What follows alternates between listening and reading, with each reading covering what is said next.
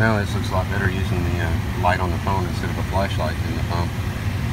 Alright, to wrap this up, this hose was taped to the white hose with a little bit of tape to cut it off. This end here was on the original line that went through the case there. When you pull the original line back and reach on the other side of that clear grommet I was showing you in the other video, you can feel this end right here, and just squeeze it real hard and pull, and it'll pop off the check valve that's on the other side of that. Just leave the check valve in there.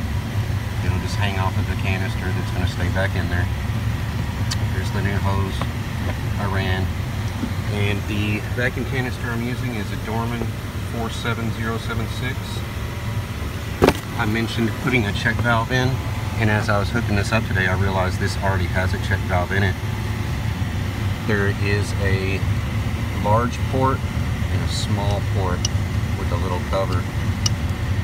I had hooked it up temporarily waiting on my check valve to arrive, and it wasn't working.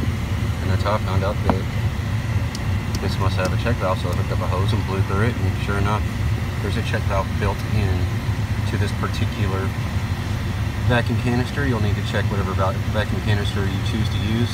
I like this one because it has an ear that'll go over this stud that's already there. You can get a 6x1.0 nut with a big washer on it, flange nut, tighten down, and it's almost like a factory deal in here.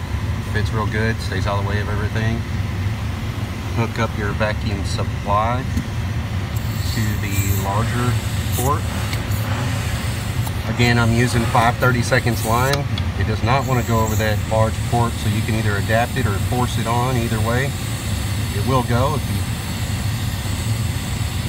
keep just working with it. It will get up on there.